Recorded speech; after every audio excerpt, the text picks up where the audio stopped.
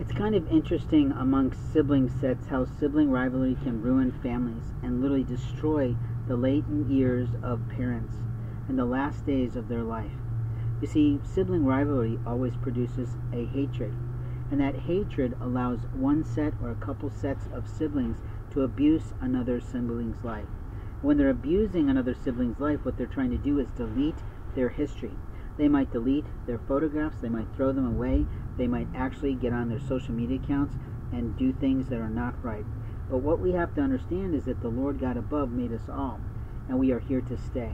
I don't know why I keep hearing that, but my attitude is that we have to start getting back to the basics of love. And getting back to the basics of love is going to the life balance units of 8 infinite areas of life balance. And faith and family are right there together. There's a faith that we have in the Lord that He knows what's right for us, and then we have our family who can either love us into the light of the Lord or abuse us into the darkness of Satan.